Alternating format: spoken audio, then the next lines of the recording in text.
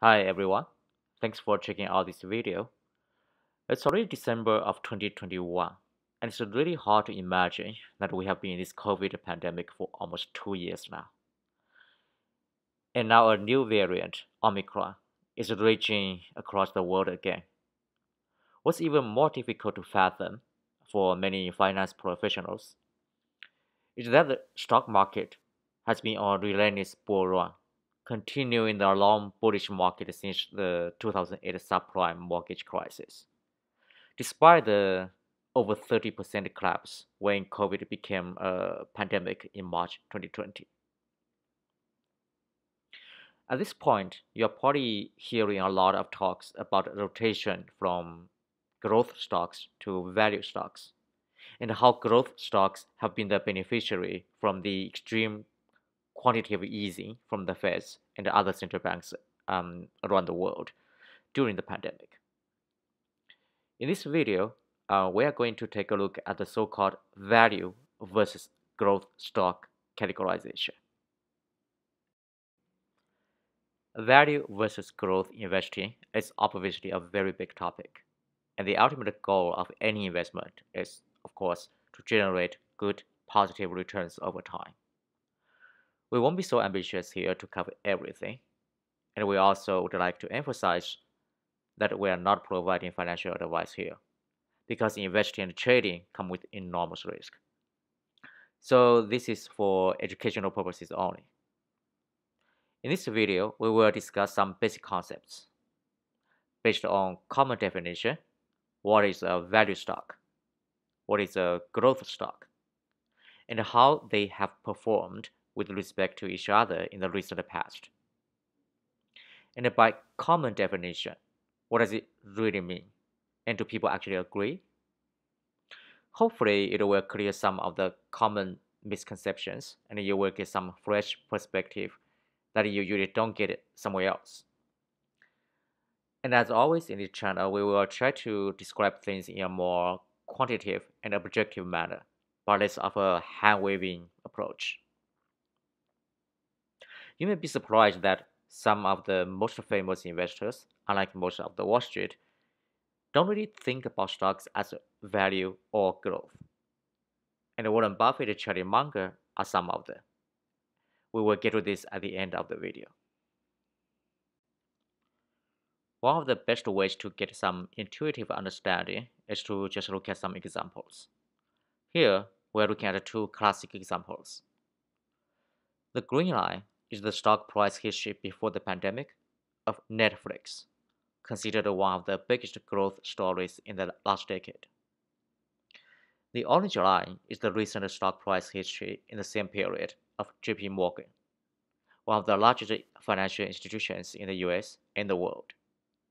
It's categorized as a value stock by most people. At the first glance, just based on these two examples, we can see, at least in the period shown here, the growth stock has grown substantially more than the value stock, but with a higher volatility, assuming you are using the same leverage. The value stock has experienced a more timid growth, but it also exhibits lower uncertainties. In fact, we just touched upon some of the basic features of potential price moves of value and growth stocks. A growth stock is usually expected to have a potential for higher returns, but with higher uncertainty. Now let's take a look at the definition of value stock on Investopedia. A value stock refers to the stock of a company that appears to trade at a lower price relative to its fundamentals. By lower, it means the stock is currently undervalued with respect to its intrinsic value, derived from the fundamental economics. Some common characteristics include high dividend yield, low price to book (PB) ratio, low price to earnings (PE) ratio. To put this into some context, a value stock is undervalued compared to model expectations derived from fundamentals. Since the intrinsic value is expected to be higher, if you go long on the stock, technically you expect the value will mean revert to its higher fair value. And psychologically, that's a contrarian view, since the current trend relative to the intrinsic value is bearish. While as far as the risk appetite is concerned, you expect more steady returns with lower volatility, as opposed to a growth stock, for example. If you are familiar with capital asset pricing model, CAPM, that means its beta is smaller than that of a more volatile stock. Now, what about a growth stock? A growth stock refers to the stock of a company that is anticipated to grow at a rate significantly above the average growth for the market. Obviously, expected significant growth is the most important aspect of the definition. Usually, growth stocks often look expensive, trading at a high price to earnings P ratio, but such valuation could actually be cheap if the company continues to grow rapidly, which will drive the share price up. This means even though the price appears to be expensive, if we model it by accounting for the growth, it's actually cheap. And that's why you want to stay or go long on the stock. However, if this anticipated growth did not happen, the stock can see dramatic declines and you may experience a significant loss, but not growth of your invested capital. Now, put this into the same broad context as for value stocks as before. A growth stock has a higher potential of significant future growth. Usually, it's already expensive, so technically, you expect it to be trending with upward momentum. Psychologically, if you go long on such a stock that has not shown strong fundamentals in the past yet, but already has a high price, you are probably part of the FOMO group or a herd. In terms of risk appetite, you may worry that the stock may undergo some large swings with significant downside, but you may be okay with paying that risk premium for potentially higher reward. In the language of CAPM, its beta is expected to be higher than that of a typical value stock. Does that mean a value stock is a safe bet since it's supposed to be cheap, at least based on the model? Think about any technical mean reversion strategy based on a contrarian view. If the reason the stock price is under the supposedly higher intrinsic value is that there's something fundamentally wrong with the company, but the model simply missed it. Say there's some error in the accounting or some exogenous factors at play. The downward trend may continue and the price may never mean revert. In that case, you're stuck with a potentially really bad stock, or you're stuck in a value trap. On the other hand, you may jump on a FOMO bandwagon, go long a growth stock, but the growth potential may not even be realized, at least not in the same time frame as you originally expected, and the stock turned out to be completely overpriced. Then you would lose most of the capital you put in due to the significant downside slide.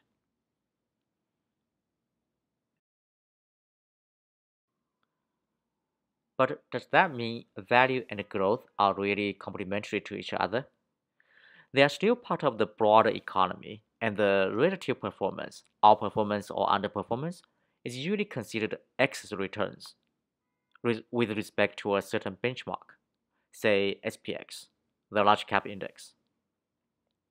To take a more objective view, let's take a look at the historical comparison of value stocks and growth stocks and compare them against SPX. We will use BlackRock's iShares Value ETF IVE as an example of a basket of value stocks within the large cap SP 500, and their growth ETF IVW as an example of a basket of growth stocks, also within the large cap index. We do need to bear in mind that these are large companies, usually with more mature economics, so their characteristics are not exactly the same as mid cap or small cap companies. Also, it needs to be emphasized that these ETFs are rebalanced annually, so the actual stocks within the basket are updated every year, and the selection is based on the rules defined by the ETF providers. So there are a particular realization of growth and the value definitions, and other people may have different definitions. Starting with the most recent history since the collapse in March 2020, when COVID 19 became a pandemic, we see the large cap growth has outperformed SPX, and both of them have outperformed the large cap value. Let's zoom out slightly to the start of 2020. Despite the over 30% downturn in March, all the indices have generated significant returns, with the growth having generated over 60% in the last 2 years. That's really a stellar return, any way you look at it. Zooming out 1 year at a time to the start of 2019 for the last 3 years, then 2018 for the last 4 years,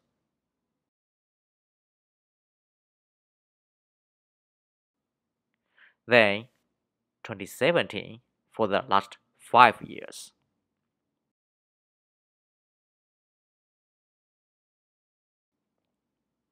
And finally 2016 for the last 6 years. We see over the last 6 years, the stock market has had an unbelievable bullish run, with growth stocks outperform value stocks by almost 100%. Does that mean growth stocks are always a better performer than value stocks, at least in a bull market or an expansionary phase of a business cycle? Let's look at the period right after 2008 crisis. All large cap stocks have performed well, and the growth and the value, in fact, have pretty similar returns up until 2015. What about the period right before, during, and right after the 2008 crisis? This may be a little counterintuitive to some of us. It turns out the growth stocks actually outperformed value stocks between 2007 and 2011. In fact, value stocks, at least those in iShares IVE back in that period, had a negative 20% return compared to IVW, the growth stocks, which got back to the positive territory by 2011 already.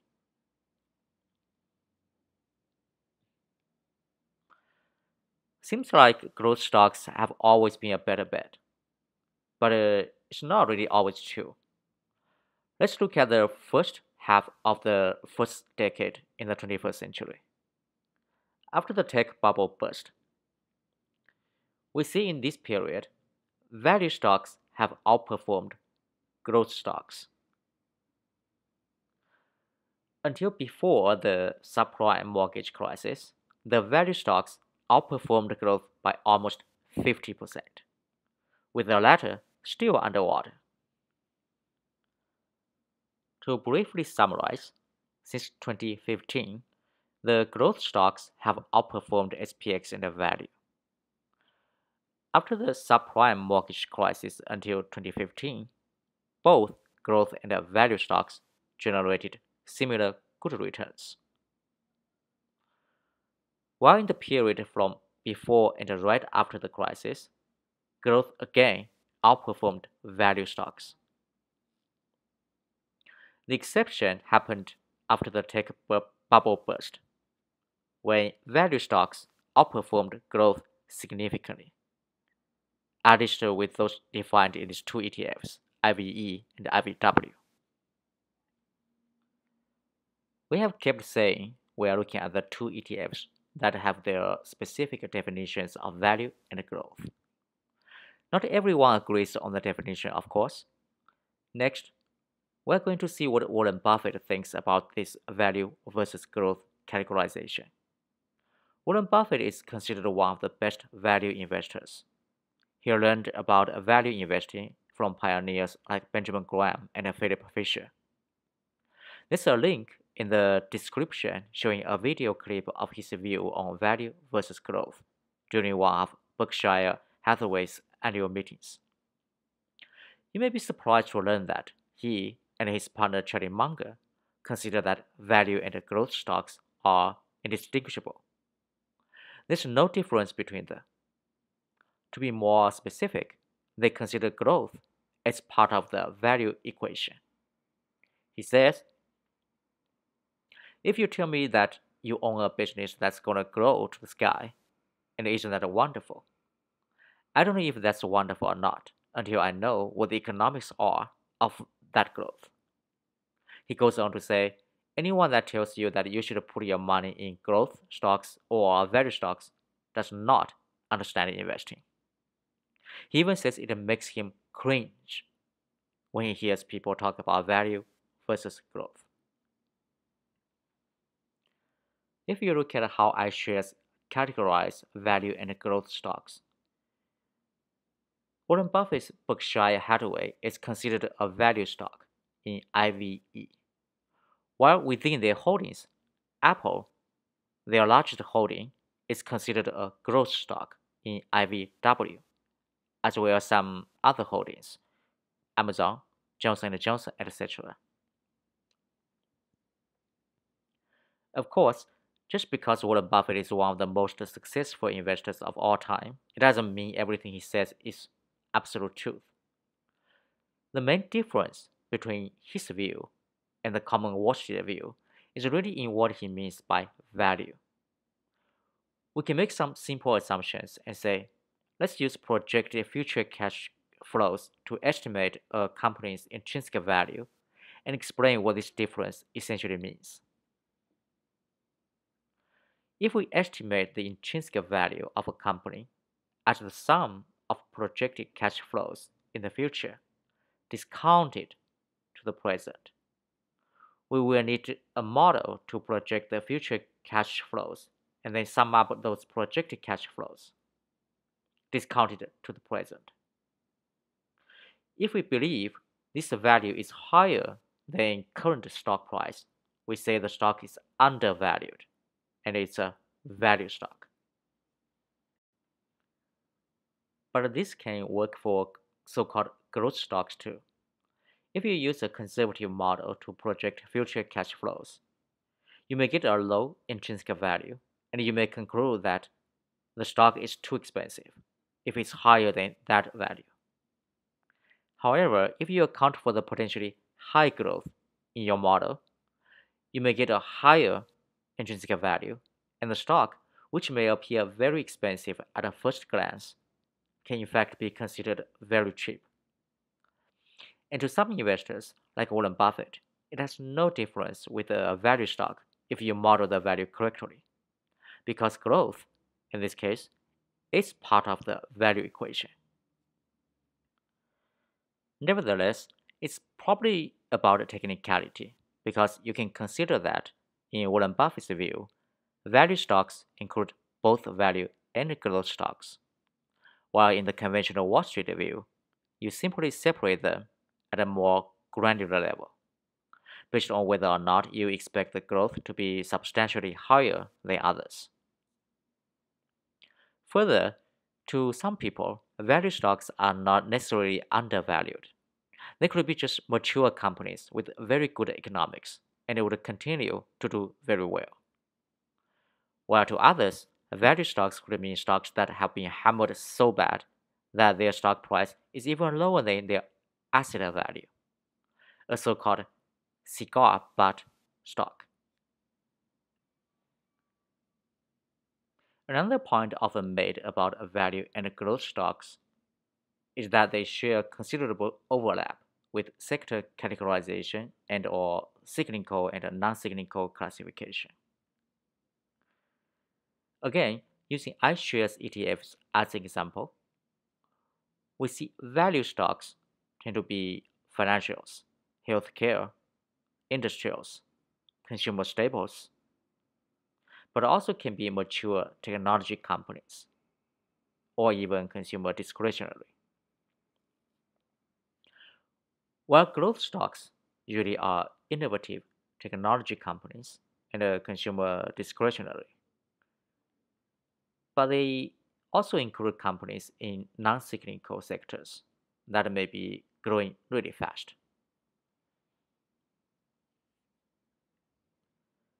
We have used large cap stocks as an example. One can, of course, divide smaller companies into value and growth stocks as well. If you are interested in investing in ETFs, you probably want to invest in Vanguard ETFs instead of others because their expense ratios are usually lower than others. They also pride themselves in making everything very simple. If you search for Vanguard style box, you can find their matrix in the market cap by value growth dimension. Zooming in on a given row for a given cap, they have funds ranging from value to blend and to growth. While if we zoom in on a given column, they have large cap, mid cap, and a small cap for a given class. The ultimate goal of investing is to hopefully get more money back for what you put in now. But timing the market is very difficult. If you are a very long-term investor, if not a long-term investor, is it really worth the effort to rotate between stocks with different characteristics? It's a question even most professionals struggle to answer. But hopefully this video is at least useful to help you form your own thoughts. Finally, it may be fun but also helpful to try to categorize athletes as a value or growth stocks. If you think about LeBron James in his high school years, rookie years, years when he made consecutive finals, and now, which category would you put him in different years? What about Steph Curry in his college years, in his rookie years, during Warrior Dynasty years, and now? Again, which category would you put him in different years? You may want to think it over if you want yourself not to have any hindsight bias. Okay, again, value versus growth is a very big topic in finance. This short video is by no means designed to cover everything, or even anything in depth, but hopefully you'll find it useful. Okay, thanks for watching and hope to see you again next time.